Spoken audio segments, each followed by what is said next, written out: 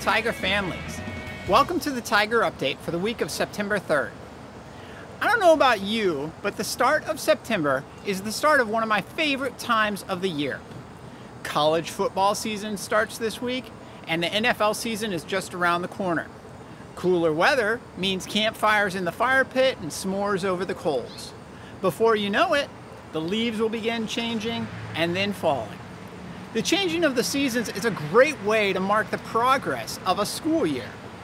A wise principal I used to work for always talked about how the school year is like a mile race in track. The first quarter is kind of like the first lap. In that first lap of the race, it's rarely won or lost. It's about settling in and getting comfortable with the pace. Currently here at school, we're settling in and building routines that will help our students find success throughout the school year.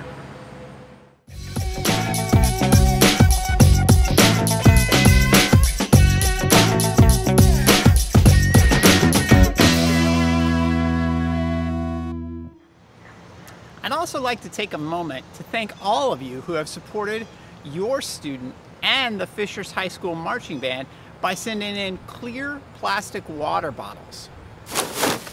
This is just one of the many bags of water bottles that we've had to donate to the marching band for their project.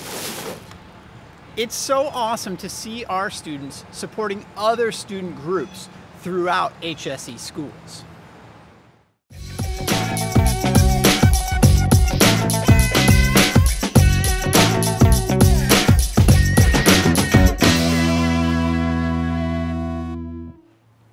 I wanted to share with you one other opportunity for our students to support our community.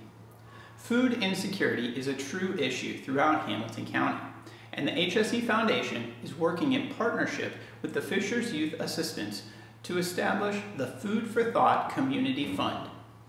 As part of this, HSE Foundation is continuing our traditional food drive called Turnover Hunger.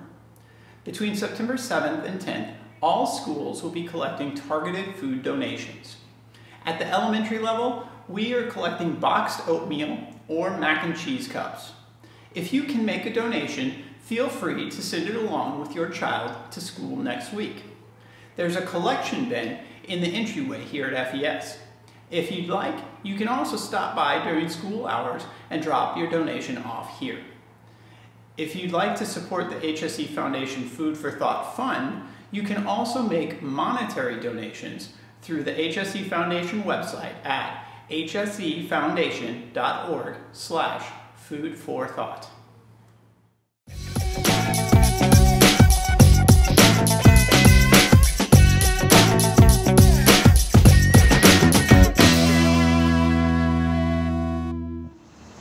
Every once in a while, when I'm talking with parents from here at FES, people ask, how else can I help out? Well, I wanted to share with you one other way that you might be able to help. A couple of times in the past few weeks, we have been short on substitute teachers here at FES. When we don't have a sub, that means someone else has to be pulled from their role to help.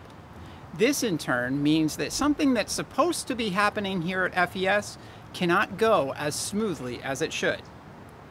I put this out to all of you because some of you might be able to help us fill in some of those gaps.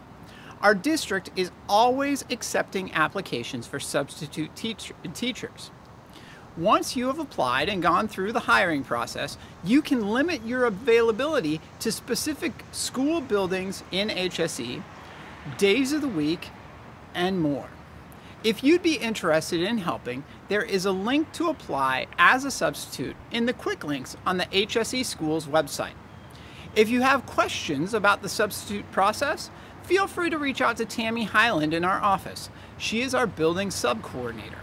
She can help you out with any questions you might have.